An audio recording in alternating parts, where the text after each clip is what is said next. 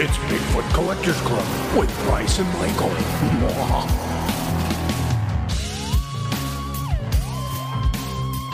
I know a ghost story or two.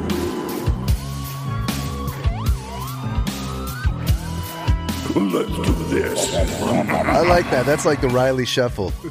Oh, it's nice. Yeah. You're like, who's that guy? Hey, everybody. Welcome to episode 44 of Bigfoot Collectors Club, the show where amazing guests share their personal paranormal histories and we tell tales of high strangeness. There's nothing funny about that. I'm your host, Michael McMillan. With me always is your other host, Bryce Johnson. And our trusty producer, Riley Bray. And we were just talking before the show sort of launched into this recording session, like a lackluster SpaceX flight. We had a little trouble getting started. This is guys, we're on episode 44, and I think this is officially the longest relationship I've ever been in. We're coming up on a year. That's amazing, man. Well, I'm going to get you a nice anniversary ring. What is the first year? You ever go like, I've been married 15 years, and you always check the internet, like, 3rd year anniversary, and it's like twine. And you go like, the first paper, I couple think. Are Right. not great. Yeah, there you go. So something like that, but we'll have to figure what that is. You just heard his voice, and he'll have many more answers for us today. I spoke too soon. No, please, you can't. I just want to give you an introduction and get you in here. Jump the gun a little bit. Today, better than being behind the gun. I've been from the moment I woke up this morning. With us today is an actor that I occasionally cross paths with on the set of Crazy Ex-Girlfriend, and he's also starring in a brand new show on Hulu called The Body. Nice. Yeah, sounds sexy. Thank you. Everyone, please give a warm welcome to David Hull. Yeah, everybody. Thank you, everybody. Awesome.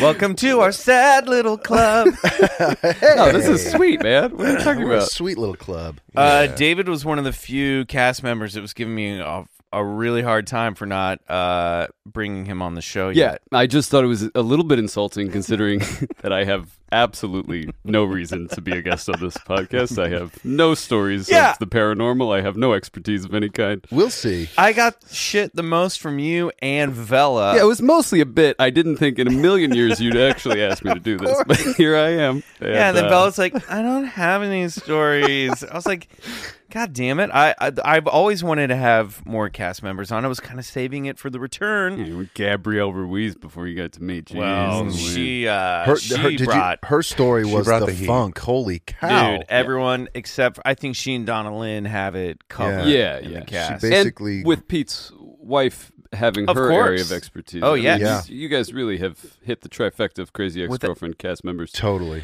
Without Pete and Susie, we would have never met Adela Levine. Yeah. Our now resident BCC medium psychic. I know. I want to talk to her. We're going to get back stuff. on the show very soon. We need to. It's that spooky time of year. We need to. I think Susie still sees her pretty regularly. I think she does. Oh yeah. No, and I think on the regs. Yeah. Susie's treating me from afar. She's healing me. I have a disease called Meniere's disease. What is this?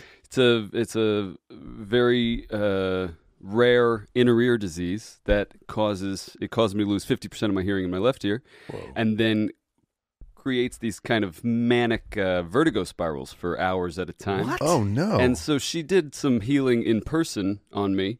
And then I ran into her last week, and she told me, or she asked me if I'd been having any spirals. I was like, it's crazy. I actually haven't. And it's because she's been healing me from afar. Wow. And I have to say, I felt the dawning, the little twinge of it coming on, and then it disappears. Right away. And you said you That's had incredible. nothing to share with the club There today. you go. Yeah, I guess that is relevant. Well, wow, thank God I'm here. Yeah, wait. So I'm so sorry to hear that you suffer from this condition. That's sounds all right. like it sucks. Yeah, totally. Yeah, it's not great. How is your hearing now? I mean, not now, but I mean in general. I gotta say, I have noticed no actual change in what I can hear, but apparently at certain frequencies, I mean, when they do all the sort of really high-tech sound testing or hearing tests, I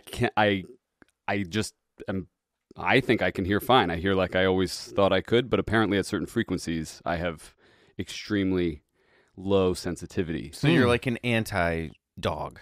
Yeah, exactly. You can't hear. No, those yeah, super high-pitched. high and super low. I guess I have really poor hearing, wow. and the middle range, or maybe it's the other way. I think I have high and low, and I don't have the middle range. The speaking wow. range.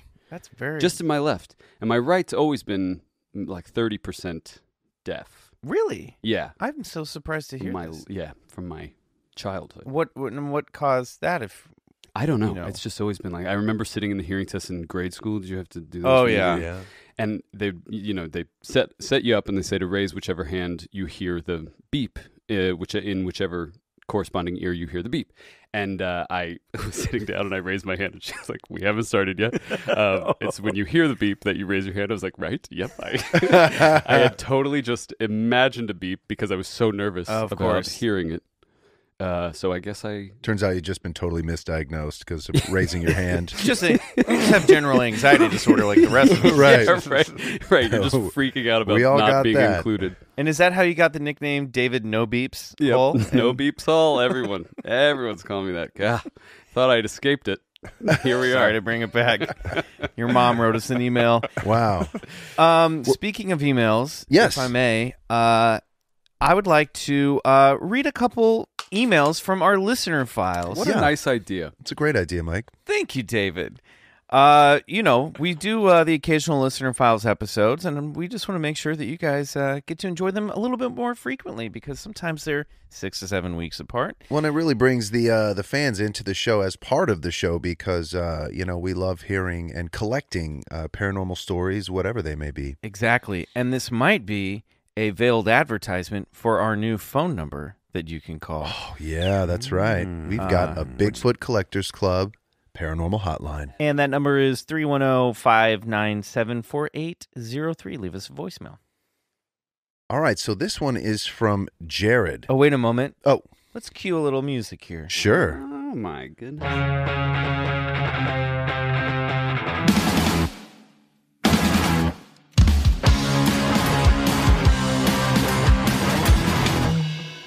Bigfoot Collectors Club Listener Files.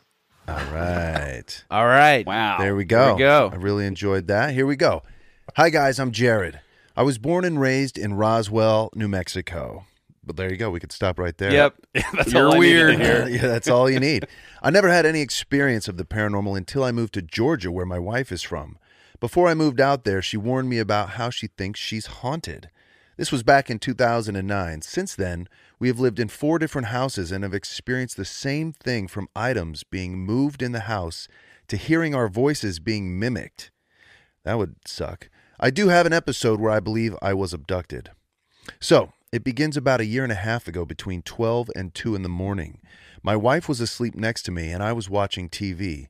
All of a sudden, I got this heaviness in my chest and I couldn't move or talk. I tried waking her up but couldn't. I then began to hear a humming sound, and then, in 1 foot, squares my ceiling started flashing like a dance floor, like some squares were on them and some were off. Then it stopped and got quiet.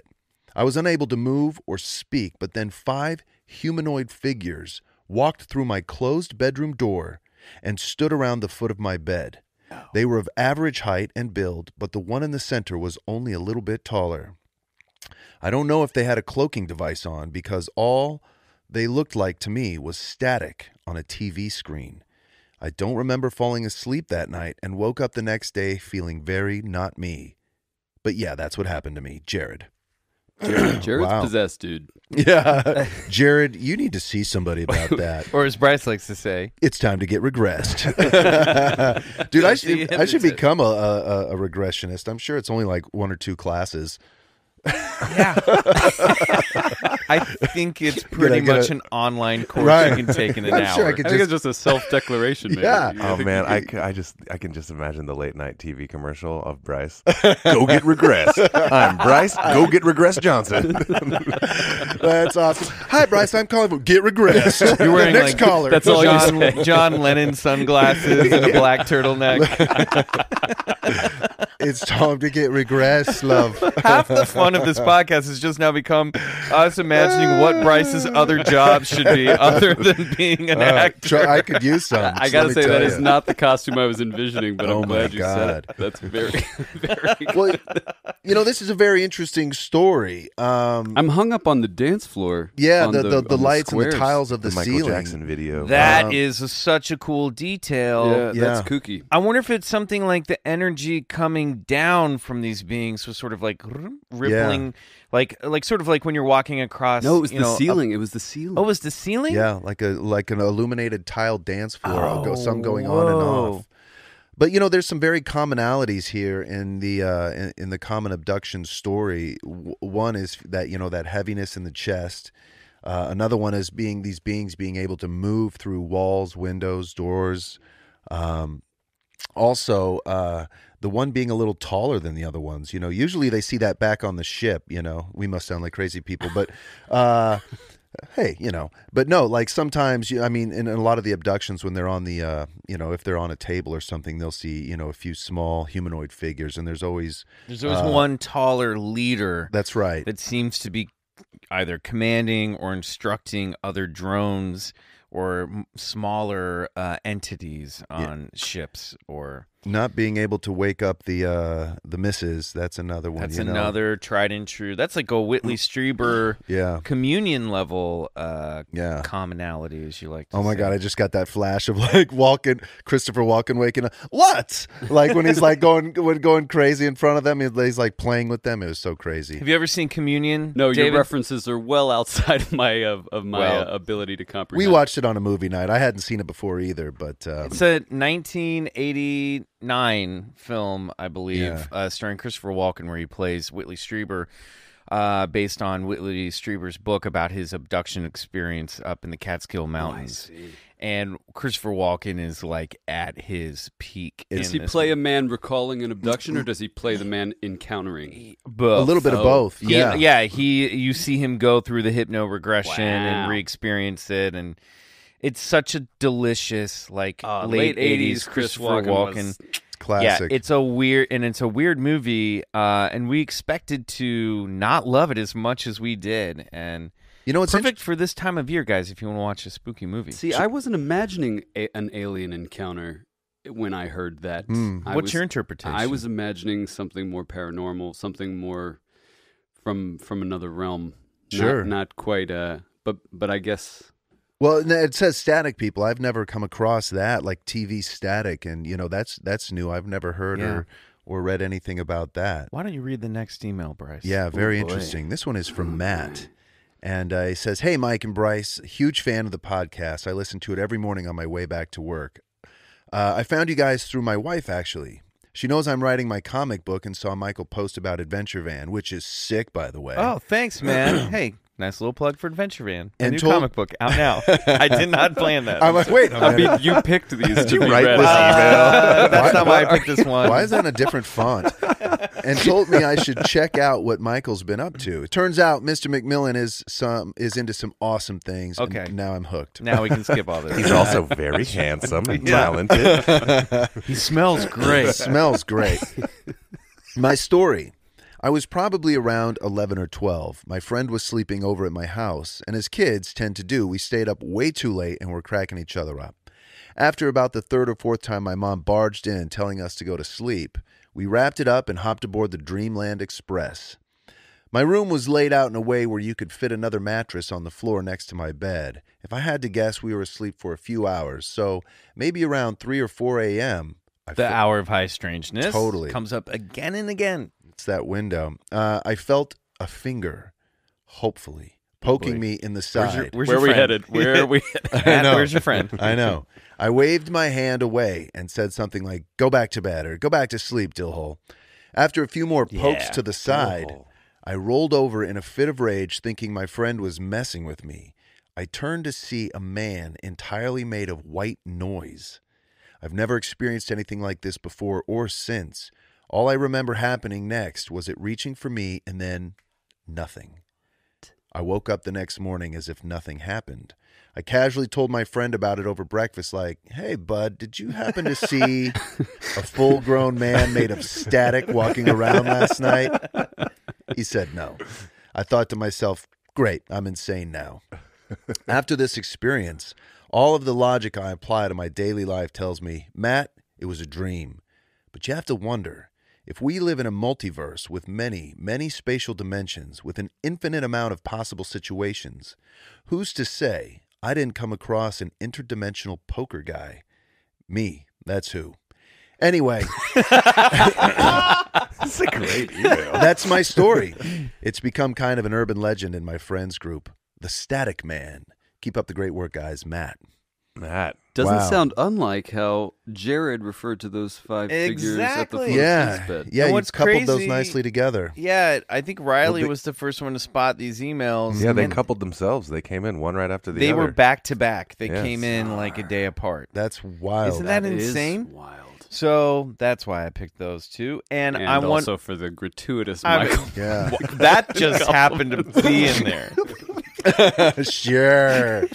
I That's can't wild. control what people put in these emails. Yeah. Yeah. I also like that he's an interdimensional poker guy.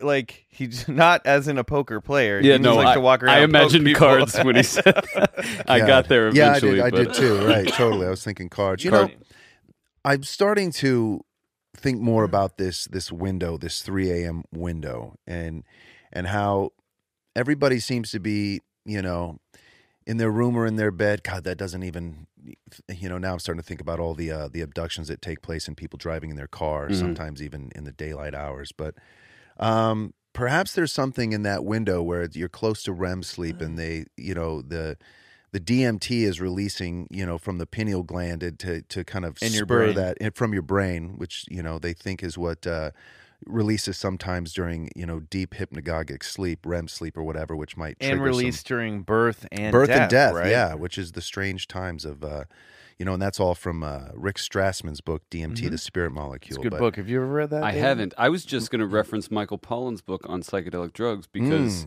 he talks about this constrictor that our brain applies as we grow older that helps us weed out irrelevant information. Right. And by I think irrelevant- ours are broken.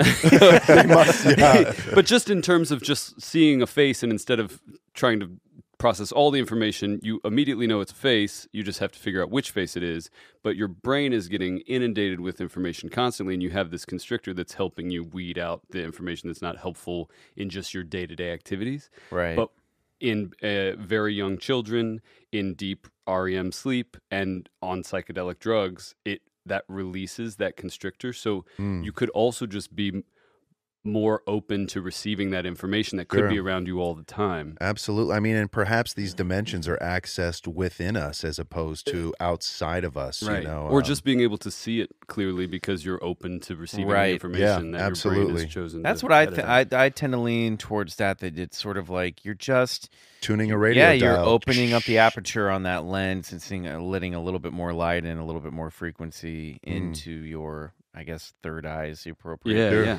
term. And What's the DMT book that you were just talking It's The Spirit Molecule, I think, by Rick Strassman, and we have it. Yeah, on the he is a show. he was an Arizona right next to the English Book of Magic. he Down was there. I believe an Arizona State professor, and it was the first kind of government licensed study on psychedelic drugs, you know, over the past 50 years. And what he found was, you know, so he was injecting people with doses of DMT that I think he got from rats' brains, Delicious. something like that. But what he found was what kind of blew his mind was the commonalities in the experiencer's usage. What they described going into other dimensions and coming in contact with intelligences there, Right. outside of their own ego, outside of their own mind and awareness. You know, some would relate them to kind of like almost godlike. Some would just relate them to almost alien entities. But but the commonalities ran through all of his patient studies, and he was really kind of baffled and befuddled, and it really kind of drove him to, you know, coin the term the spirit molecule. Yeah, it's a very I don't interesting know. I read. wonder what the similarity is between DMT and psilocybin. Psilocybin. Well, Terrence McKenna will describe the differences between the actual experiences of of using psilocybin mushrooms and the experience. And Graham Hancock does a great job too in the book Supernatural of describing the differences of the experience. Apparently, I mean, DMT is like hyperdrive. I mean, when you inject or smoke that, according to these guys, I mean, you are launched into another realm, another world. And it's for like 8 minutes as opposed to psilocybin, which is like in your He it's talks a very so much abstract 8 minutes, though. Yeah. Oh, I see. Would you like to share with the class? I mean, I think maybe another time. But, Sure. I very much relate to that book. Yeah. And I'll leave it at that. Yeah. Okay. I mean, it's Seems like a little bit of an unnecessary tease, but when you're ready to tell that story, it makes you listen. I mean, if we're explorers of the unknown, at some point in my life, I've always felt like I wanted to travel that roadway again at some point. I mean, I've had my experiences with mushrooms and psilocybin, and they were all pretty profound and deep, and I have a vast respect for them, but I've never Michael Pollan's stance is sort of don't really do it until you're 50 or 60 and and have this wealth of information as a grown person and not as a developing person. Yeah. When it can more resemble recreation and just, tripping balls or whatever. Totally. Right. Yeah. No, you'd have to like respect the experience and go into it looking to bring something back, you know what I mean? Instead of just, It is funny to think about how specifically our egos function, because obviously it's a survival mechanism and you have to put yourself first so that you can eat and procreate and, all the things that humans have to do to survive. But because of that, we have these pretty narrow blinders on, and then coupled with the fact that we live in these sort of very specific socialized structures, that to zoom out, to really let your brain zoom out is terrifying. So I understand people referencing bad trips and things because it can be really daunting. Yeah. But I think if you can respect it and open your brain to it, it could be very enlightening. Everyone describes it that way. And when you add on the social programming that you experience from different cultures, right, like drugs are bad, which exactly. They can be very destructive. Obviously, again, we talk about this stuff. We're not saying run out and do this stuff, but that, and then if you come up from a Christian upbringing and you're like hearing that, you're like, oh my gosh, what if I'm in hell? And what if I'm in? You can easily interpret things in sort of from a cultural point of view that may or may not be helpful. Right. And death is scary and paranormal activity is evil. And right. Absolutely. Aliens are bad, for the most part, that kind of stuff. But they were bad in Independence Day. That very bad. Yeah, totally. Very bad. E.T.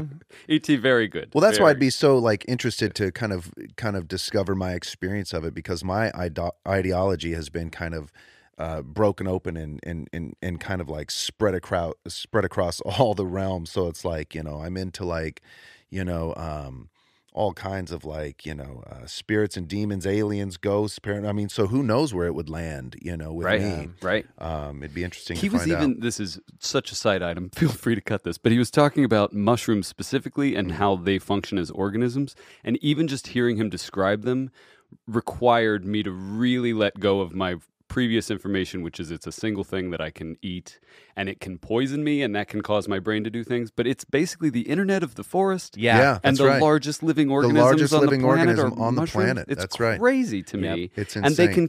can communicate between one side and another of just within themselves, and then they can communicate between other Fungal living clusters things and trees and grasses that are growing and latched into their root systems. Yeah, They have that's these, exactly right. I can't remember, mycelia? Is that right? I think so, yeah. That's this, kind of fiber optic-y kind of network. It's like the internet. It's crazy. Yeah. I mean, it's really insane to think that we would, that we as people and as culture, especially Western culture, just sort of ignore all that.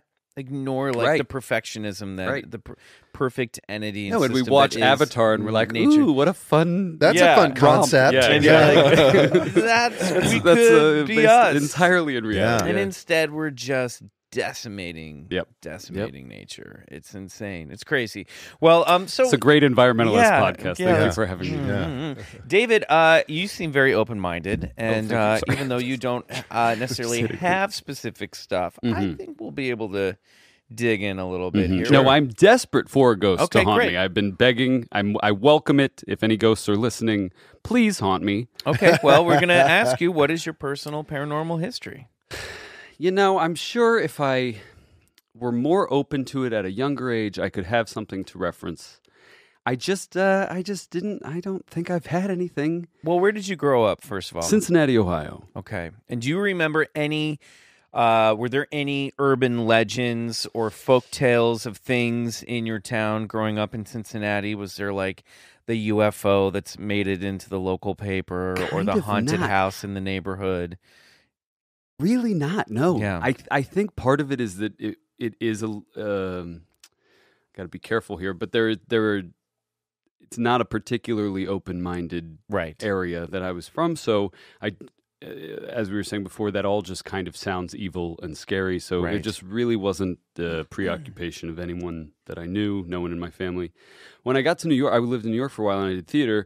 And those theaters are all legendarily haunted. Exactly. I mean, that was my... I've had so many people question. tell. There was this show that I did at the Al Hirschfeld Theater. It's called now. I don't remember what it used to be called, but there's apparently a little girl who haunts one of the aisles, and she walks up and down that aisle. And I can't tell you how many people have told me that they've seen her, and they've all described a similar dress. They've all described a similar height. They've all, I think, some of them unknowing of other people who have told the same story referencing this thing. But I like walking through the aisles in the dead of night praying that she would come to me. Yeah. And she refused me. Yeah. How's that make you feel? Yeah, boy. Even ghosts won't haunt me. But did you, as a child growing up, were you ever infatuated with horror movies, or what scared Again, my you? good Christian upbringing forbade that. Okay. But I liked haunted houses. I liked the kind of camp of Right. scare tactic and the performance aspect of it. But I just didn't really I never really thought about What, it. if I may ask, what denomination were you raised? Southern Baptist. Oh, wow. Mm. Okay, what's that like?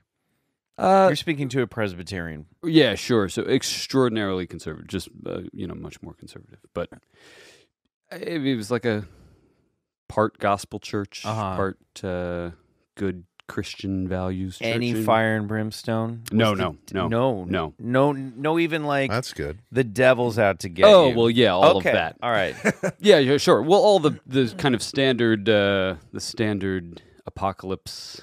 Ooh. Forthcoming, make sure you're in the right camp before that happens, Oh. kind of thing, but not in the sort of theatrical way that I used to depict Right. it. Was It's Armageddon... definitely the through line. Did your church preach that like the second coming was gonna happen in Imminent. this lifetime? Yeah, so yeah. And how was that? How did that affect your imagination growing up?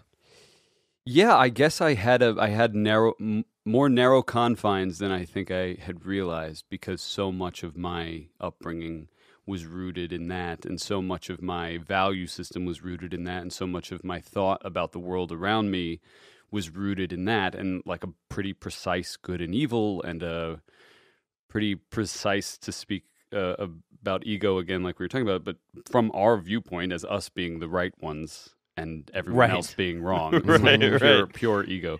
But, there was nothing beyond that really entered into my even periphery. Wow. Fascinating. Do you think it was limited because of? Do you feel like it sounds like you're pretty sheltered Yes. Yeah. growing up? Yep. Like- yeah, no, we weren't allowed to play secular music. Wow, I had no idea. This is good. Fantasia, is that what it's called? Yeah. Yeah. Fantasia. Yeah. Yeah. I because got of Nine on Bald Mountain. There's sorcery in Fantasia, right? out of my depth here on this one. Okay, But go on. Fantasia. It's an animated film. Yes. Starring a wizard played by Mickey Mouse. Right. Basically, yes. And I got it for my, I don't know, 8th birthday or 9th birthday or something from my aunt, and my mom made me take it back on account of the wizardry. Wow. Oh, wow. Well, it wasn't that good. It was one of the only films I walked out of when I was young. I was like, I was expecting go. something else. I was like, Sort of non-narrative from Yeah, what it's classical music. It's basically like early classical music videos, but it's beautiful. Yeah, well, it worked out. And there's like a badass. There's also a scene called Nine on Bald Mountain. There's a badass like devil that like appears over this giant mountain Not and my like house. makes ghosts dance in the palm of his hands.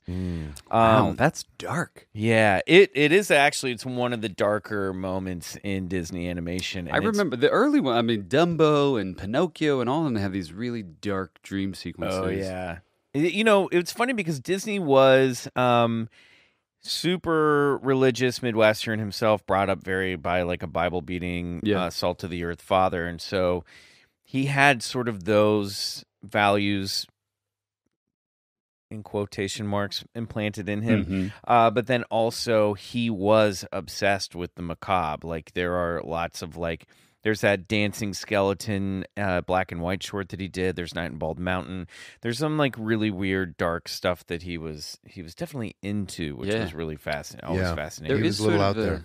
There's a I think that's an easy way for the pendulum to swing with the Christian upbringing, because you spend so much time talking about evil, you spend so much time talking about life after death, you spend so much time talking about the impending apocalypse, Right. that I think it is sort of it's rooted in you to obsess about it, Right. but also to keep it at arm's length. It's just for me. I feel like it's the perfect recipe for repression. You know, like I remember, It is, yeah. Because my upbringing was not that strict, but we definitely, you know, we had to go to church every Sunday. Yep. And I remember as a child, and this was also like, oh, maybe you had some anxiety issues going on, but I remember laying awake in bed at night, and I apologize to our listeners, but no, but I just remember laying awake. Masturbation. No, I wish. No, Thank you. I'm glad you said it. I wish. I mean, I think some people will take offense to what I'm about to say, but I remember as a kid, I was like, the worst thing I could think is the phrase "fuck you, God." You know what I mean? Oh yeah, sure. And then that would start playing in my head on loop. Yeah. Wow. And it would be like, try not to think that, Right. and then you would think that, and then I would thinking that was going to Right. be really bad for me, and it was going to mean that it was punishing. Then I'd be like, but God knows that I don't really mean this, and I would lay awake and just obsess Classic. over that, start crying. I couldn't sleep, Yeah. and it's just like, you know what? Just maybe this kid doesn't need to go to church. Maybe we can just teach him Right. moral values, to respect and love his neighbors, Yeah. and It really you know, cracks open the psyche. You know, you it's- become yeah. existential in a certain aspect. It I caused know the feeling. it caused a lot more problems for me than it brought comfort. You know, I don't know, but do you still carry around any of that baggage? When did you kind of break out of that I program? shed a lot of that guilt in my late 20s. Really? Yeah, it took me a while because we were a really strict household. My siblings are still pretty devout, and my older brother's raising his children in very much the same way that we were raised. And you know, it's hard because it seems like by saying that isn't what worked for me, that isn't what offered me comfort, that isn't what gave me a good moral structure, it seems inherently judgmental of the people for whom it does work, which Right. I don't mean it to be. Right. It seems like it does really work very well for my brother, and it seems like for he and his wife, that's how they'd like to raise their kids because it worked so well for them. Right. But that lack of judgment doesn't go both ways, because they judge me very much for having left Yeah. the whatever that is, Yeah. that narrow path. Wow. That's wild. That is wild. I mean, you've talked about on the show too about kind of Yeah, so my upbringing, is I got like both worlds. So my mom, like my parents were divorced when I was pretty young, and my mom was a Lutheran, which is like Catherine Light, but she was pretty devout and wanted us to go to church, and she definitely believes in God and the hierarchy and the Bible and all that stuff. Whereas my dad was, and I'd go to the summers and I would call it my deprogramming. He'd be like, "All right, what are they teaching you in that school?" And I'd be like this and that, and be like, and he would, because he was an atheist through and through. Which is like its own religion in a sense, you know what I mean? Yeah. Like they're very serious about there being strict nothing. boundaries there. Yeah, narrow too. confines either way. Yeah, so it really kind of tore my my psyche apart. And just like you, staying awake in bed at night, it really, I guess I've just always wanted to know what the truth is, or as close as I can come to it. Yep. So you really start to explore both sides, and then it really just cracks you open like an egg. You're like, well, this is true, Yep. or maybe that's true, but yeah, and it's asking you to have these really high-minded existential conversations without with a yourself doubt, when you haven't even really figured out how to have the narrow social structure conversations with yourself. You're like true. Dealing with these really abstract, high-minded notions. Yeah, I think I guess the thing that I find that must be for people who it really works for, and what I would wish in any type of religion that I would practice is that it expands my universe, it expands my world, it expands my imagination, it expands my acceptance, because to me that's really the only model that I can understand of what a god or deity would be, is someone who really is truly enlightened, that's like loves creation, loves existence, loves the mystery of life, and it's like, let's go on a kick-ass adventure into thinking about all this stuff and exploring. Let me ask you this though: existence. if there's this deity that loves all, can't a deity love evil as well? Oh, sure. I mean, or I yeah. I mean, I see what you're saying. love in terms of like. I guess what I'm getting at, because for isn't it the dark that shows us the light, and so it has to all kind of coexist together. You know what I'm saying? Yeah. I mean, I know what you're saying though too. It's Joseph Campbell said it the best. While that may be true, the best thing that we can do is lean to the light. Well, and also too, I think he also talked about how binary thinking is a real trap. It is, and it's a way to fall into literal thinking, which is there's good and bad. There's either or. There's black and white. Well, this is like Right. we're talking about. Right. You have these sort of narrow blinders on because it does help for society. It helps people live in their lane. right.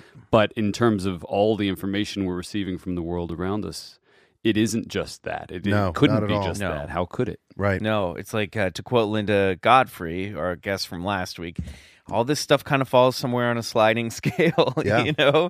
And I think that we've fallen into a trap of looking at things as either or, I couldn't agree more. So I don't know, but it's fascinating. Yeah. What would you be open to in terms of what does capture your imagination about the paranormal? There's nothing that scares me about it. Okay. I'm so open to it. I would welcome it. If I saw some ghost, I'd be like, "What's up, man? Tell me everything." Right. Okay. Right. I wouldn't run. I wouldn't throw things. I wouldn't, that's why I think it is, I'm doing it as a bit, but I really am very, very open to it. Right. And it is extraordinarily disappointing that nothing has arisen. even a static person at the foot Yeah. of your bed. I'd love it. Yeah. I'd love Oh, come on, sit it. Like, down. what's going on? dude? Static Right. man. Am I Right. in your space? Right. If I am, I'm Yeah. happy to leave. Yeah, totally. No, I used to sit, like you were saying, laying in bed thinking about just your sort of moral boundaries and then obsessing about it. I used to think and sort of obsess over what it must feel like to die and be able to have those questions answered. Right. From a really young age, thinking about death in a very comfortable way, which I think has affected me as an adult too, because death has never been this sort of looming, daunting horror at the end of a long tunnel. It's always been a sort of, it seems like a welcome relief, actually. Right. Well, you're young. No, I'm sure that'll come at some point. But it's also affected my way of dealing with death of loved ones, of people close to me, because it just never really seems particularly sad. I mean, I understand the impulse to miss having someone around, but I sort of envy them. God, that makes me want to. A past guest, Joe Manganella, he Instagrammed something. Sure. God, I gotta read it. Let me see if I can find it. But it was a quote from the late great Stanley Kubrick, and it had very much to do with death. Oh, here it is. I'll read it right now.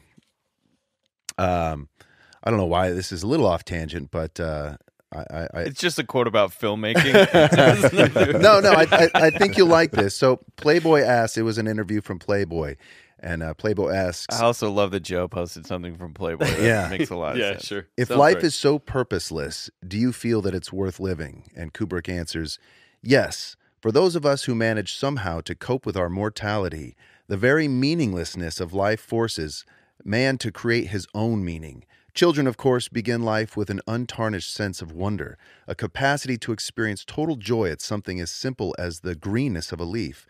But as they grow older, the awareness of death and decay begins to impinge on their consciousness and subtly erode their joie de vivre, their idealism, and their assumption of immortality. As a child matures, he sees death and pain everywhere about him and begins to lose faith in the ultimate goodness of man.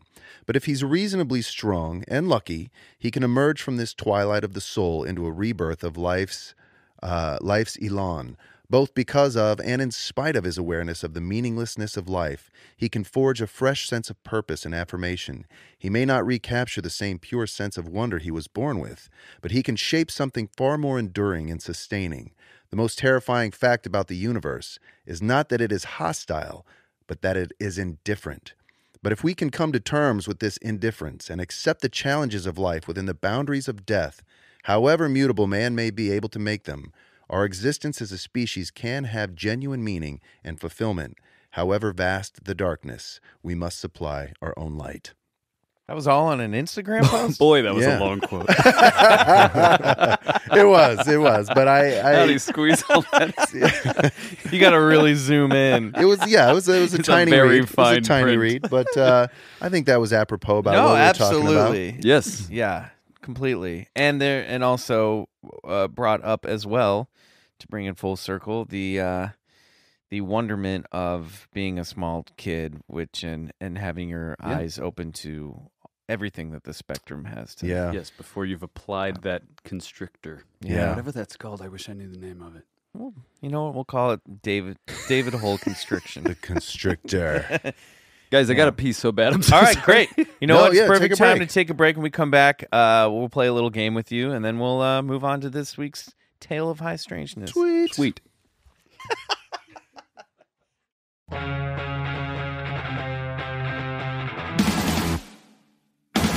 And we're back with David Hall, Yes, good afternoon. star of I guess I don't know when they're listening. almost at HBO's Hulu's new show, The Body. Which Are is- you the body, David? I'm or- not. Okay. I am not, although my mother thought that I was, as if I had asked her to watch something I had done where I played just a dead corpse that gets dragged around. That's the premise of the Gotcha. movie, is that a dead corpse gets dragged around for 2 hours. Oh, wow. Really? Yeah. But it's Halloween, so everyone just thinks it's a prop. Oh, interesting. And so she was like, I didn't realize you had such a big part. Oh. I was thinking like body, like Jesse the Body Ventura. Oh, no. Somebody who's in great shape. No, 'cause no. Nor David's was in I that excellent body. shape. Gotcha. Okay. I was neither body. Gotcha. That is hilarious. Well, we can't see your face, but you're so good in this. You are a major character. The titular character. You are Oh, my God. integral to the plot. All right, so this is a game we call Bullshit or Believe It. It's rapid fire. Can't wait. I'm going to list the things Bullshit. that you may. Bullshit. Great. So you You say got bullshit it. or believe it. He gets the concept. Yeah. Got it? Bullshit. On your mark. Mm-hmm. Get set.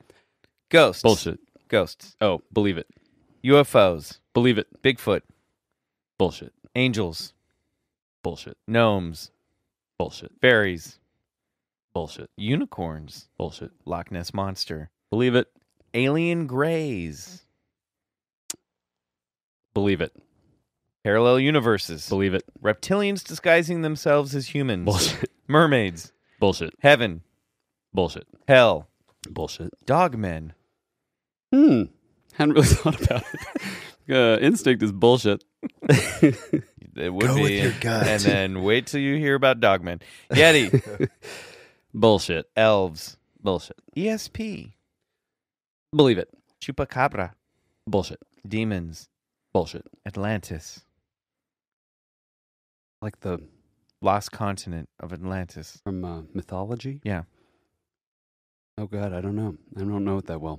I'm going to go bullshit. Time travel. Oh, God, isn't that just a construct of the mind? I don't know. I believe it. I mean, I believe that there's a way to do that. Life on other planets. You're not asking me to expand on these? We'll come back. As you said, rapid fire. I have more to say. We'll come back. Life on other planets. Sure, yeah, believe it. Life after death. bullshit. Okay. Whoa. All right, cool. I was surprised. I got some questions in here. Well, my life after death bullshit is more like life as we know it after death, if you know what I mean. Like, does my spirit in my form go somewhere and continue to live does on? your personality survive? Yeah. No, but I believe in energetic transfer, and I believe that our energy and our matter cannot be created or destroyed. That's right. So we must exist in some capacity. Great. Awesome. Well, I liked your answers. I was glad to hear you had some belief in some of those there. Atlantis. pretty straight bullshit. I guess I feel better about myself. Yeah, Atlantis struggled with a little bit. Because I'm a mermaid man. I know. I'm a mermaid man. That's another T-shirt. I'm a mermaid man. Yeah, I just self-made mermaid man. Self-made mermaid man. I'm not familiar enough with the mythological tale of Atlantis. Aside from that, it's a lost continent. Yeah, it was mentioned in Plato's writing, and where else? The famous sleeping prophet Edgar Cayce described the lost city of Atlantis. And as the story goes, it was kind of like it was destroyed. Their technology overpowered their civilization, and they were thrust into a cataclysmic deluge. Kind of like Noah's flood times like 1,000. Right. But as if like super advanced civilization had totally brought upon their own destruction. Yeah, I see. And a few of the high priests managed to escape, and from there came up to the deserts of where's Egypt? Yeah, is that Africa? I was going to say that sounded wrong though. But anyway, and created the mystery schools of the Atlantean mystery schools, where some of the Egyptian high priests became initiated, and on it goes. And so there is an underwater land somewhere. Yeah. There's not with mermen necessarily. No, not right, but yes, not I alive. think that you underneath could the underneath the Atlantic or something like that, you would be able to find remnants of the ancient city. I guess I have no real reason to disbelieve that. But they found remnants of, who knows if it's in the Atlantic too. I mean, there's all kinds of underwater mega structures too. Like, what's the one in Japan? Well, the sea levels have risen. Yonaguni or something like that. Yeah. Graham Hancock has done a whole new book on underwater structures and monuments. I have a follow-up question about their technological advancements that then wreaked havoc on themselves. How did that include sea level? Well, it was some say it was a volcanic eruption that sunk them. That sunk them. Yeah, the entire city was an explosion, or a meteor or something like that. Yeah, well, that certainly could have happened. Yeah, I mean, who knows? Or some sort of. But it was a water city. Weapon it was like, of mass destruction. Totally. But two high priests escaped. Like a lot of them. Several. Until two wacky high priests taught them how to dance. Fall on CBS. That's the really condensed, sloppy version, but yes. All right. Yeah, I have a second follow-up question. Does that story have a moral implication? Is there a reason for that story having been told? Oh, it's a great question. I don't know. I think what comes to mind is one has to be aware of how fast technology progresses when our spirituality lags behind, Or that, a warning to civilizations of like, civilizations rise and they fall. Nothing is forever.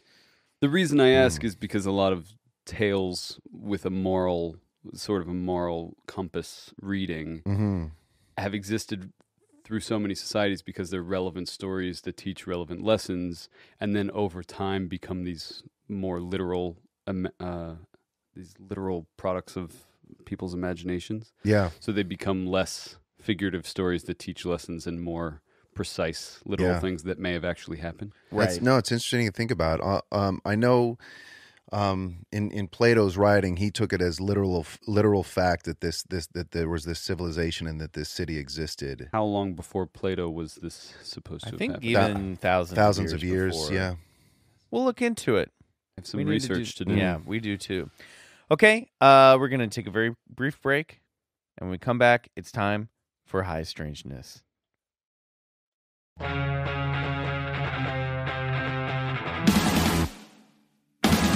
Okay, guys, This story is one that I chose because it not only embraces everything we enjoy on this program, but also because it's a little badass and it's appropriately Halloween-y. Maybe one of the more far-fetched cryptids we've ever examined here on the show, but it's included in Linda Godfrey's book American Monsters, which is what inspired me to pick it this week. This is the story of Batsquatch. Yeah. Batsquatch. Believe it. Oh, wait, yeah. On May 18th, 1980, Mount St. Helens erupted, rocking the state of Washington in the largest volcanic event in U.S. history. The explosion shot 80,000 feet into the air, shaved off a side of the volcano, and caused the largest landslide in recorded history. In addition to killing 57 people and thousands of animals and spreading ash across 11 states, the eruption may have kicked the door wide open to something unearthly. A giant, flying hominid that would come to be known to locals as the Batsquatch. Legend tells, and I want to emphasize the word legend here because I could find no eyewitness accounts of this specific cryptid before 1990. But according to local legend, folks started witnessing a strange, hulking creature with leathery type bat wings flying around Washington state not too long after the eruption. Now, our listeners know that this isn't the first time a shadowy winged creature would be linked to a local disaster. Sure. I'm speaking, of course, of the Mothman, who was spotted in Point Pleasant, West Virginia around the time that the Silver Bridge collapsed on December 15th, 1967, leading to the deaths of 46 people. Also a hulking creature with large muscles. Hung out around an old TNT plant. Must go to the same gym. But the creature ruling the skies of Washington state was no moth, and it definitely was no man. Hell yeah. If legends are true, and this monster was indeed seen in passing glances by locals beginning after the eruption of Mount St. Helens, no one would get a real good look at it until 1994. Dang. And that unlucky witness was a teenager by the name of Brian Canfield. On April 16th, 1994, Saturday night, Brian was driving in his pickup to his home in the rural community of Camp 1 near Mount Rainier, Washington. Now, that name, Mount Rainier, should set off a few bells for our listeners who remember our Kenneth Arnold story from a few weeks back. Sure. One of the very first modern flying saucer witness accounts happened over Mount Rainier, Washington.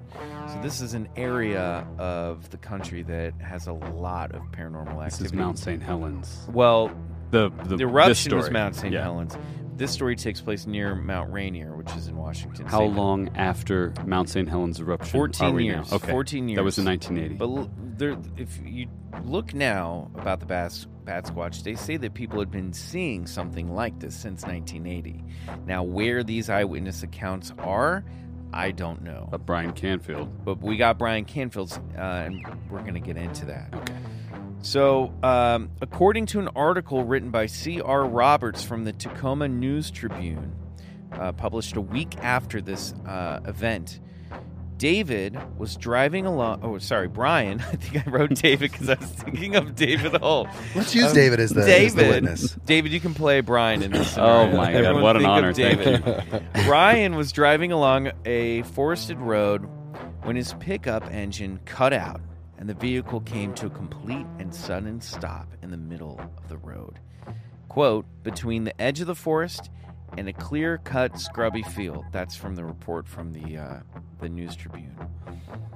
Assuming it was the result of a bad carburetor that had been bugging him all that week, Dang thing. Brian was about to get out and take a look at the engine when something truly batshit crazy happened.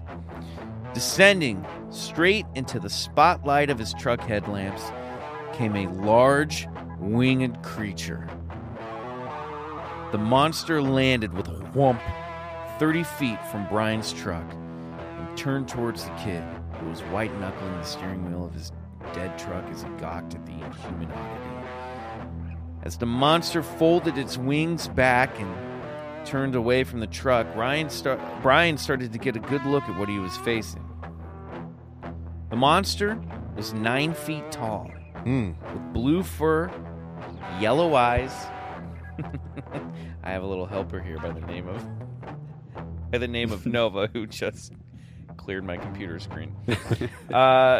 He was 9 feet tall, blue fur, yellow eyes, tufted ears, broad shoulders, and a muscled human-like torso with clawed feet. Brian told the reporter this: "It was standing there, staring at me like it was resting, like it didn't know what to think. I was scared. I felt the hair raise on me. I didn't feel threatened. I just felt out of place." He went on. Its eyes were yellow and shaped like a piece of pie with half moons for pupils. The mouth was pretty big, white teeth, no fangs, but the face was like a wolf. After several otherworldly minutes, Brian said the creature looked back at me and started flapping its wings. The wingspan, he said, was easily the width of the road. The monster lifted back into the air slowly, rocking the truck back and forth in its wake. And then the monster disappeared into the night sky. According to his interview with the News Tribune, Brian's truck suddenly started working again. He sped home, woke his parents, and told them what had happened. Both parents vouched for their son, saying that his hair was, quote, still standing on end when he told them the story. Brian's mom made him draw a picture of the creature, and the family grabbed a neighbor who was familiar with the woods and a shotgun and headed back to the spot where Brian had seen the creature. Those are some pretty believable parents. You gotta love them for that. Yeah, they totally. I mean, you can go find the original articles out there. You can read it, and they were 100% supportive of their son. Love that. Here's a gun. Yeah, let's get the gun. Actually, he told his dad, "We got to get the shotgun. There's something out there."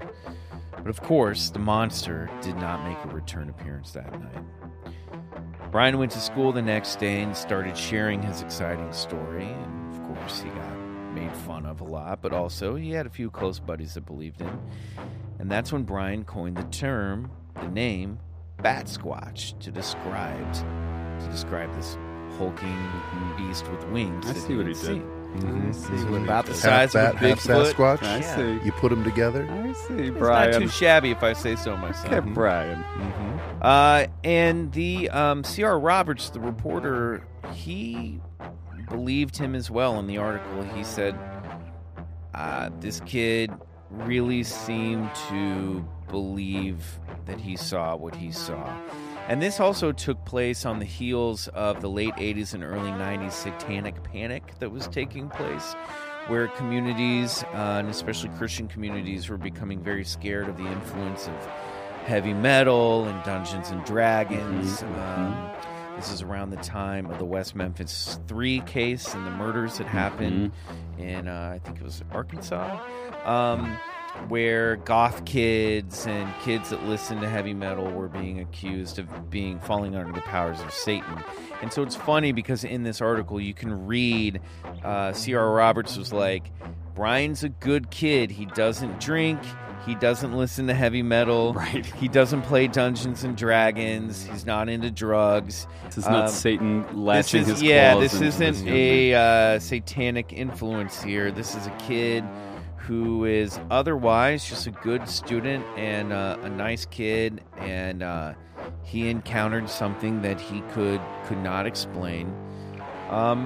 Super ripped. Super jacked. Yeah, hell yeah. Hot squatch. Well, and it's funny because this comes back years later in 2009. And this is according to both the Mysterious Universe website and Linda Godfrey's book, American Monsters. Two men were hiking on Mount Shasta in Northern California, not too far south from Mount St. Helens and Washington State, when they saw something emerge from a cavern in the mountainside and take off into the sky. This creature was covered in dark fur, and the men said with the body of Hulk Hogan. Okay. Very specific. It's pretty awesome. Yeah, brother. With the head of a bat and a wingspan of an estimated, get ready for this, 50 feet. Okay. All right. This Batsquatch-like entity paid the two friends no heed. It just simply disappeared into the sky, off to hunt whatever it was after. Now, there are reports of other giant man-bat creatures in Texas, in Wisconsin, Pennsylvania, Missouri, and even Chicago, where over the past year or two, people have been seeing a dark-winged, man-like bat creature that some were calling the Mothman of Chicago. We've talked about some of those encounters on this very show. Yeah, that's a great whole thing. One of the most recent ones that we talked about took place in, I think, southern Wisconsin. A truck driver saw one of these creatures on the side of the road, look up at him, and then fly off into the sky. No way. Also super hot. Super ripped. More like Randy Macho Man Savage than a Hulk. I mean, they were pretty, still fuckable. Yeah. Yeah. Whether legend or real, Brian Canfield definitely saw something that night. And while it may not be easily defined or explained, as we've learned again and again on this podcast, it may not be wise to discount it completely. And that is the origin of the Batsquatch. Stone Cold Steve Austin was underrepresented in the Batsquatch. I know, he really was. You know that Stone Cold Steve Austin would pay to fight the Batsquatch. I'd fight it. He's like, I will pay anyone who can put me in a ring with a Batsquatch. I like all these grown men describing this I know. very muscular. I know. I couldn't tear my eyes Jim, away from it. Jim, you see what I saw? Hulk Hogan with a bat head and 50 foot wings? God damn, that's what I was Holy thinking. shit. Yeah, it is. There is this sort of undertone of homoeroticism Yeah. and rampant masculinity in some of these stories. you know? Listen, they have to describe the musculature somehow. Obviously, the thing was ripped. Listen, he was jacked. Yeah, He jacked. was What are you Jack going to do? motherfucker. How'd he get so jacked? Yeah. No one knows. We don't know. Flapping them 50-foot wings, that's how. Yeah, that's exactly right. That takes pectoral muscles. Dave, I got to ask you, what the hell was that? That's hard to say. What do you think of these stories? It's strange that so many people, like we were saying on the break, it's strange that so many people tell parallel lanes, similar stories, that so many people can have an encounter not having any understanding of anyone else who's had this encounter and describe it almost the same way. That's sort of hard to come to terms with if you're a skeptic. What I find really interesting about this story, too, and we kind of skimmed over it, or I did, is that Brian insisted that the fur was blue, was like a soft, bright blue, which, immediately makes me think of the Beast from X-Men or something, which was a cartoon that was popular at that time. Also super hot. Also super jacked, super hot. But he stood by that. Now, some people think it might have been the way that the headlights reflected off the fur, but I guess he was interviewed by NBC, a local NBC affiliate, and he compared the color of the fur to that of the NBC peacock, the blue peacock. So he kind of was like, it was bright blue, this thing, which is a really fascinating because none of those other encounters reference a blue being. Well, they say, I think there's another encounter of someone who supposedly saw the creature, but it seems to be universally decided that it's a hoax, so I didn't include it. Okay. But you can also go in the same area. In the same area, it was a hunter who was out one night in the woods, and the story sounded very similar to Brian Canfield's. He encountered a giant blue winged creature that was half man, half bat, kind of with a wolf face. But I guess people had done some research into this guy's story, and they were like, we don't really buy it. But he fucked with Brian's truck. Yeah, maybe. So that's the other weird thing, Which because is something. The other ones don't tell a violent, antagonistic story. And that is very common with a lot of paranormal encounters, including UFO encounters, where the machines just suddenly stop working. Now, the lights didn't go out. The headlights were still working, but the engine stopped. Didn't it say he jumped on it and shook it? Well, no. When the creature took back off, the turbulence of the wings rocked the truck back and forth. I got you. And when he landed, it was like a big loud whoomph and like kicking a bunch of dust up into the air. But it's a weird one. I don't know. What do you make of this, Bryce? Had you heard of the Batsquatch before? I haven't heard of the Batsquatch. It's trying to be open-minded here. Sure. No, listen, I think of like stuff like the Thunderbirds, these giant winged creatures that people spot. I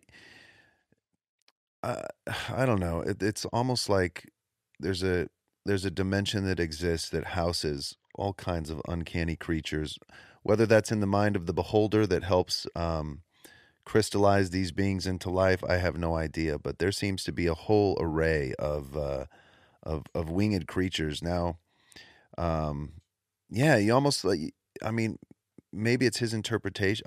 I think of the Mothman, honestly. Like, I mean, I say sometimes like if it enters into the lexicon and it can kind of subconsciously creep into your brain without you even acknowledging, and you see something that looks like something, and you reference whatever you have in the catalog of your mind. Yeah, absolutely. I mean, I don't know. I don't know. Are you asking me if I think it was a Sasquatch with wings? Probably not. I don't know. No, I don't think it is a Sasquatch. And in fact, it doesn't really describe him as being a Bigfoot. I think this was a teenage kid coming up with like... Trying to coin a cool name. Trying to come up with a cool name for it. I don't think it's related. It's misleading. That's think all I'll say. It's misleading. I think it does roll right off the tongue. It does. Well done. I think it's probably more in line with some of the dogmen-like creatures that have been seen in Wisconsin and Illinois, or the Mothman. I think it has more in common with that.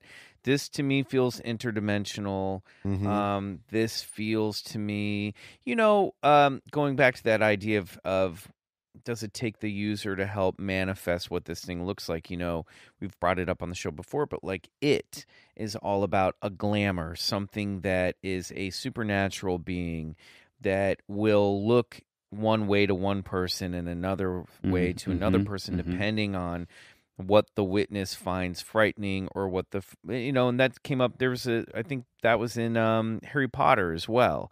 That wasn't it. There was something in a cabinet that the kids had to face in the dark arts class, and it's whatever your worst fear. Whatever is. your worst fear is, it takes that on. Yeah. So I think there might be some type of interdimensional or paranormal logic at play here that could be that.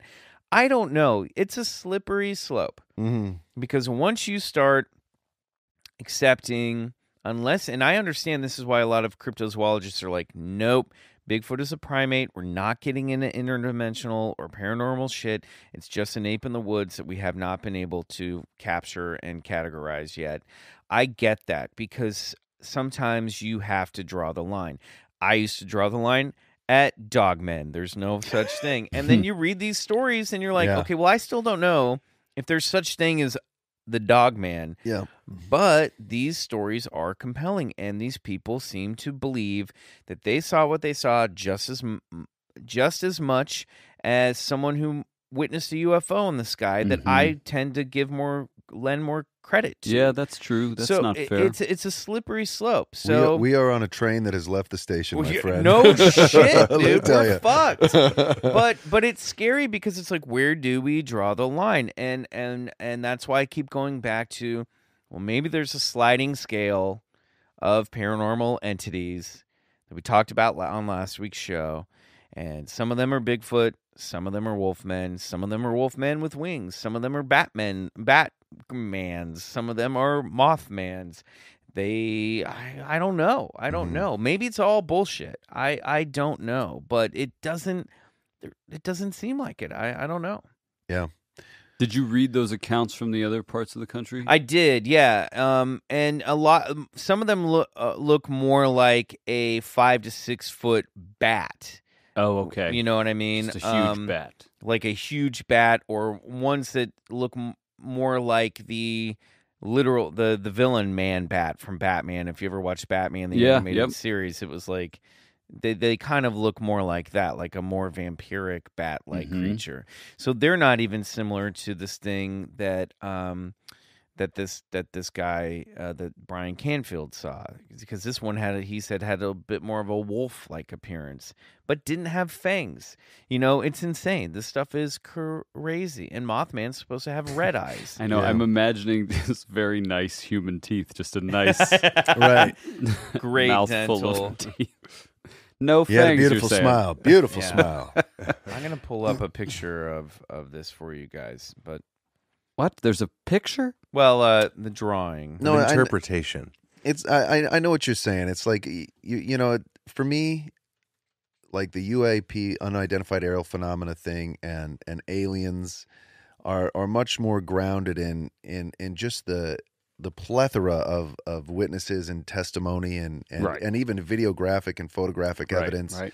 And as well as like Bigfoot or Sasquatch, just the amount of eyewitness testimony and the physical trace evidence left behind, whether it's in trackways or hair samples or whatever, and then you're right. You get into these, kind of one-offs, as I might call it, because, you got this one witness who sees something like you're showing me now. This is the drawing that Brian Canfield did. We'll put this up on the Instagram. Although that looks like an Anunnaki serpent god. So that's pretty cool. Maybe there's something to that. It could have just been that. Yeah. David said he does not want to see that. Yeah. No, that's It weird. almost has a head like a bobcat. Yeah, in this drawing. It's a strangely small head. And the wings are on his shoulder blades, not attached to his arms. You know? 9 feet tall, with claws, blue tinted fur, yellowish eyes, sharp. Well, now it says sharp teeth and tufted ears, but I don't know. Well, I'm not going to be the guy that calls. Maybe him a he liar. said it doesn't have fangs. Like here's another artist's interpretation. The other thing is, these aren't stories, told. When you mentioned Chupacabra earlier, I feel like I've always heard that one mentioned. Yeah. With like a sort of scary, looming ghost story kind of vibe. Right. These are just encounters. It's not like someone saying, "Watch out for this thing; it lurks in the woods." Totally. It's going to come grab you out of the dead of night. It's Right. just, I saw this thing. Came what out of nowhere. happened? Yeah. Yeah, and they talk about in I'm reading that The Life and Times of Bigfoot book, which is written from a very skeptical point of view. It's authors, I think, Jason Blubus. Might be getting that wrong off the top of my head, but he talks about in the turn of the century how these encounters with Yeti and Sasquatch, especially in the Himalayas, when Yeti became popularized by explorers hiking Mount Everest and started hearing local stories of like yak herders and this entity that they would see.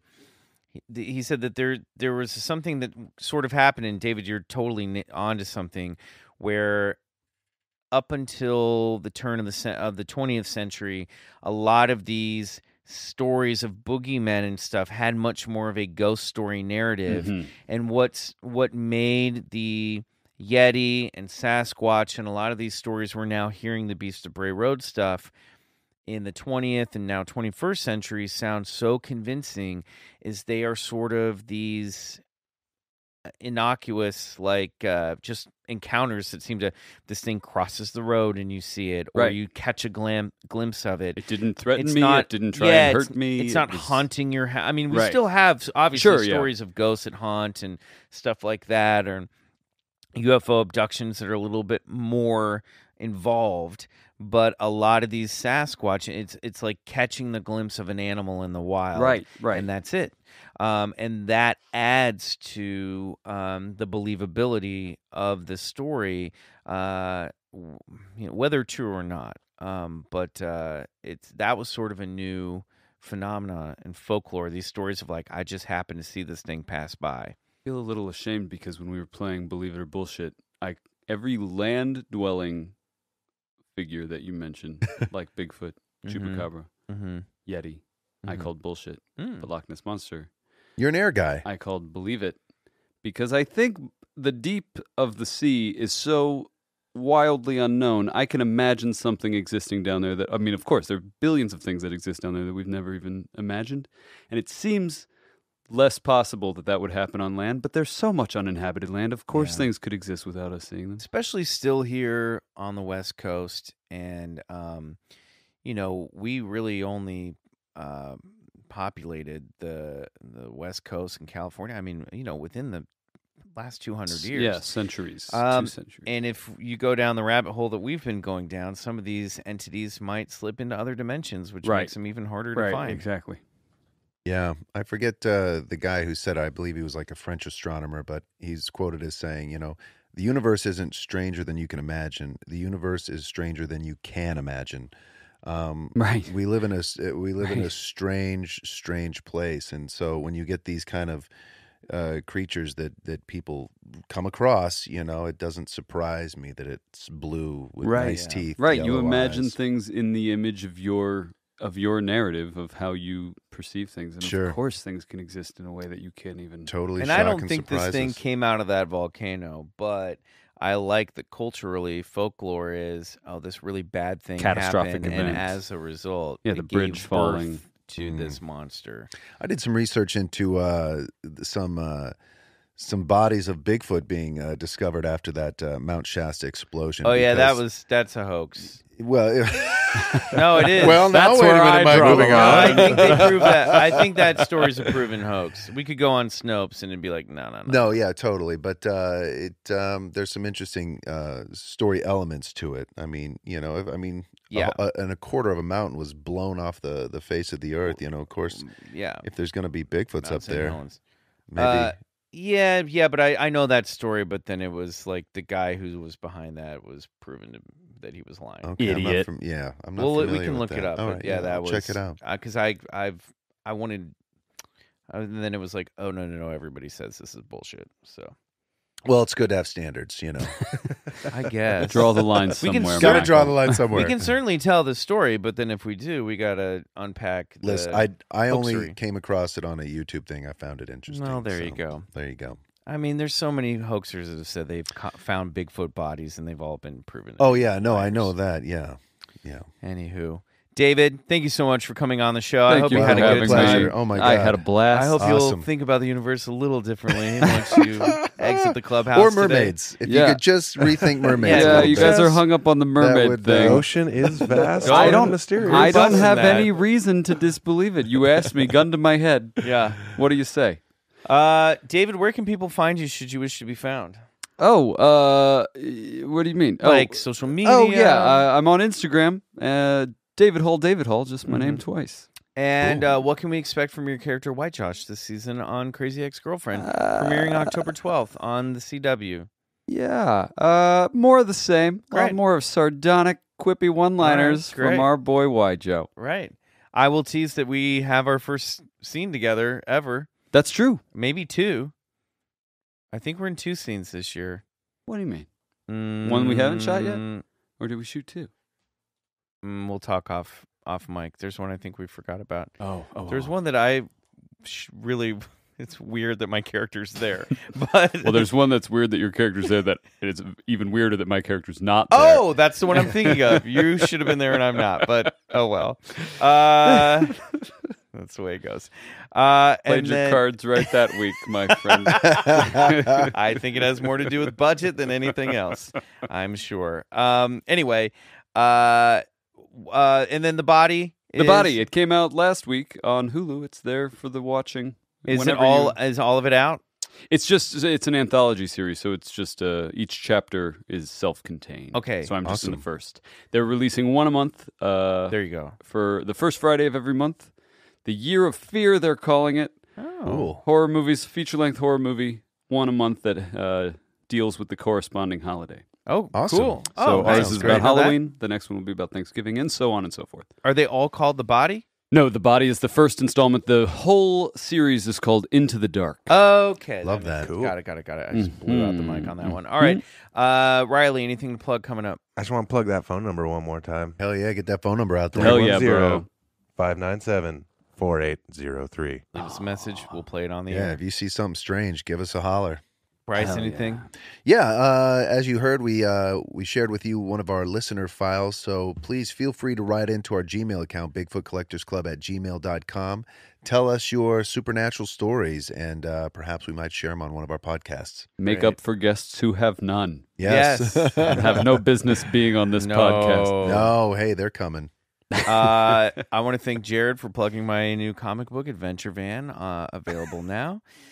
You can get what issues 1 and 2 are already out. Issue 3 will be out around the time this drops, and then issues 4 and 5 come in November and December. Nice. Go buy Golden Apple Books. Go tell your local comic shop to order it, please, or get it on the Comixology app. Okay, guys, that's it for this week. We'll be back again next week with more tales of high strangeness and amazing personal paranormal histories. We love you guys. David, you want to send us out? Yes, goodbye. Perfect. Nailed it. Batsquatch, y'all.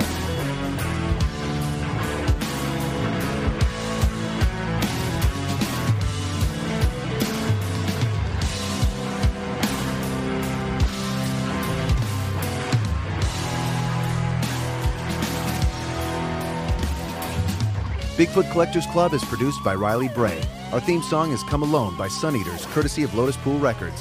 If you like the show, please rate and review us on iTunes. It really helps get the podcast to more listeners. To support the show, check out our Patreon page at patreon.com/Bigfoot Collectors Club and unlock multiple reward episodes every month.